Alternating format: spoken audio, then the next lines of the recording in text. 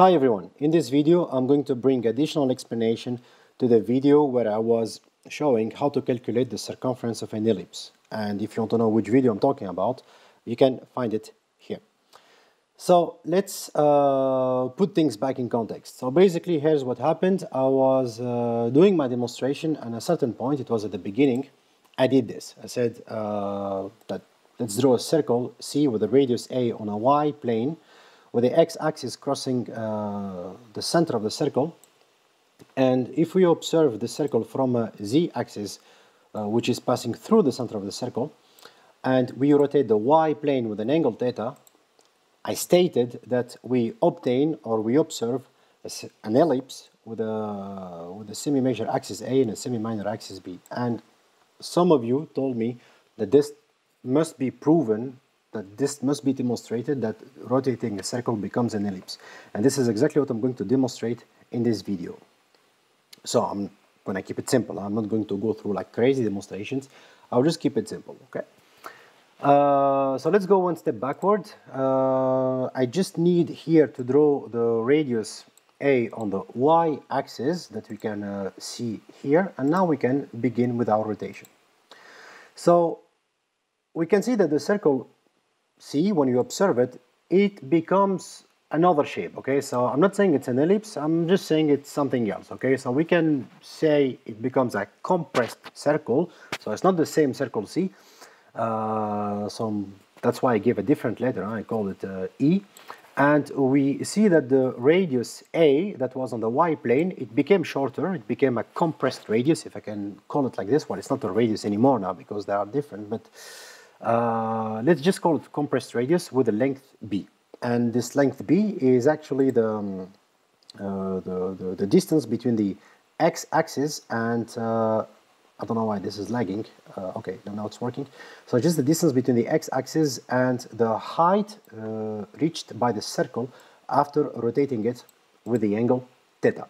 So if you want to find the distance B, if you just translate the segment here against the old radius A, well, this can be found by the cosine theta. Okay, so the ratio between B and A is cosine theta. So B is equal to A times cosine theta. Okay, so let's move on.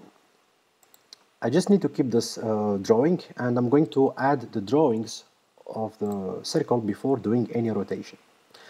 And what I'm going to do now is I'm going to place the circle C on a Cartesian plane with the origin on the center of the circle. The origin doesn't have to be on the center of the circle, okay? But I'm just placing it there to keep it simple, to keep it easy, and so visually it's easier to understand, okay?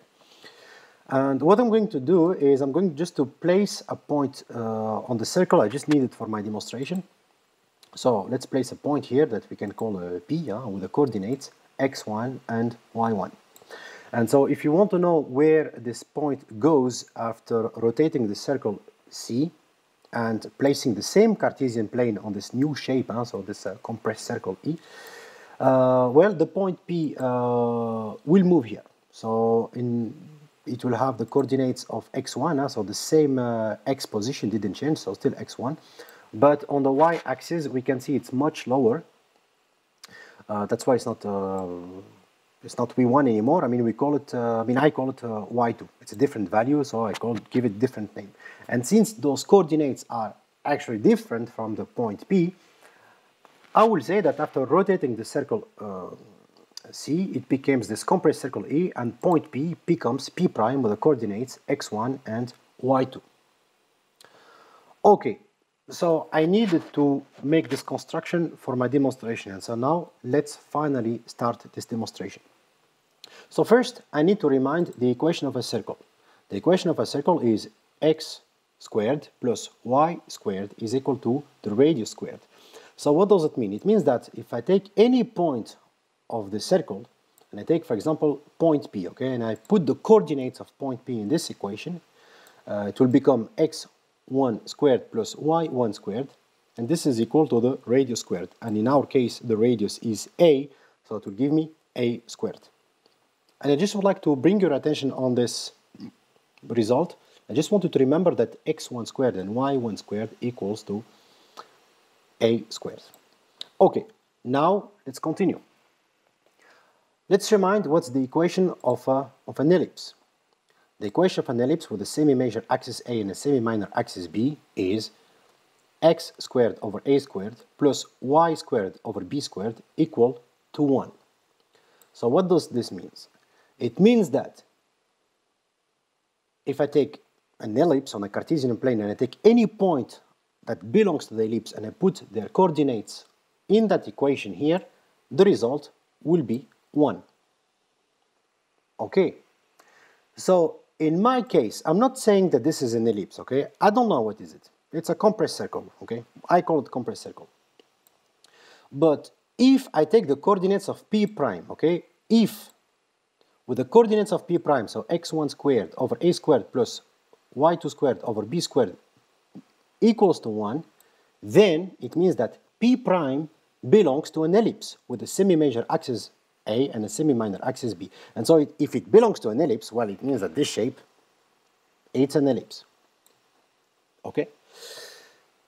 So let's see. So let's solve for E equal to x1 squared over a squared plus y2 squared over b squared.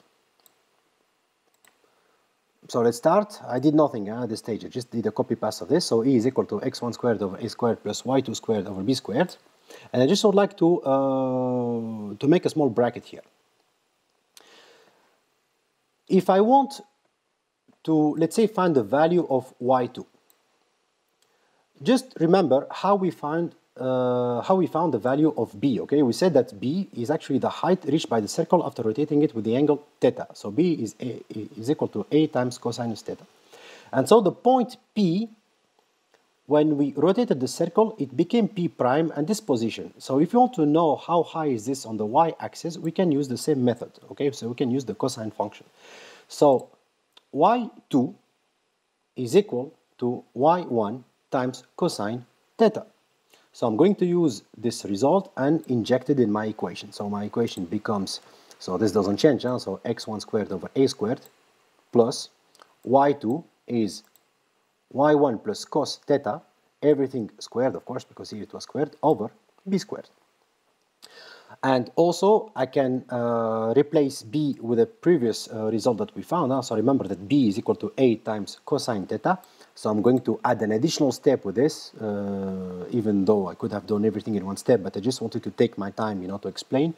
So this becomes b, a times cosine theta, and everything squared, of course, because it's b squared. Okay. So let's develop this. So it becomes x1 squared over a squared plus y2 squared times cos squared of theta over a squared times cos squared of theta. And here we can notice that you have cos squared theta as a common factor on the top and on the bottom, so we can get rid of them. And this becomes x1 squared plus, x1 squared over a squared plus y1 squared over a squared. And you remember what x1 squared and y1 squared give me? Well, you remember here, x1 squared plus 1 squared, they give me a squared. So I'm going to replace this result by a squared. So this gives me a squared over a squared. And this gives 1. So E is equal to 1. So if this equation is equal to 1, in that case, we can conclude that P prime belongs to an ellipse with a semi-major axis A and a semi-minor axis B, and so we can make the conclusion that this is an ellipse.